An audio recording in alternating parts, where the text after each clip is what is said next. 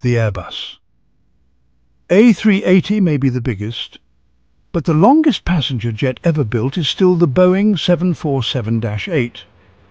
This queen wears the crown in length. The Boeing 747-8 measures 76.3 meters from nose to tail. That's longer than 3 adult blue whales lined up end to end.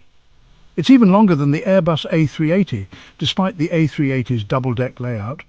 No other passenger aircraft has ever flown with more pure fuselage. Despite its size, the 747-8 can cruise at Mach 0.855.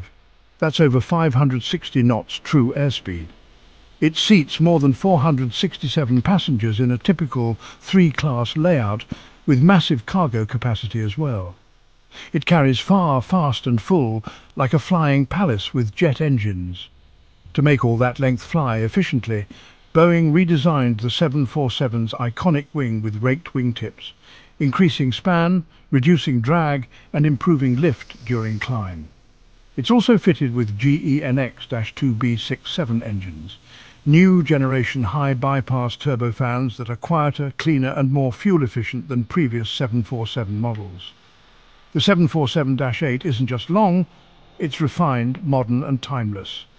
It carries the DNA of the original Queen of the Skies, but pushes it to new engineering extremes.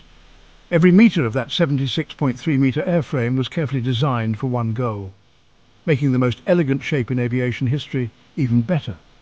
So yes, the A380 might be taller and heavier, but the longest queen ever built? That title belongs to the 747-8. Would you rather fly the widest jet ever, or the longest?